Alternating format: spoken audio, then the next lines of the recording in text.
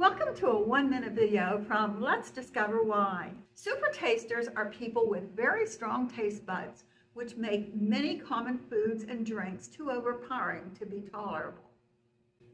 For about 25 years now, vintners in California and Australia have preferred to make big and bold wines with high tannin and high alcohol.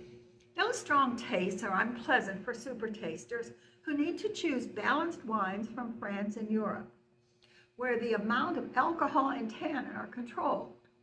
European wines also generally have adequate acid to balance the heavy ingredients, and they're usually fermented dry.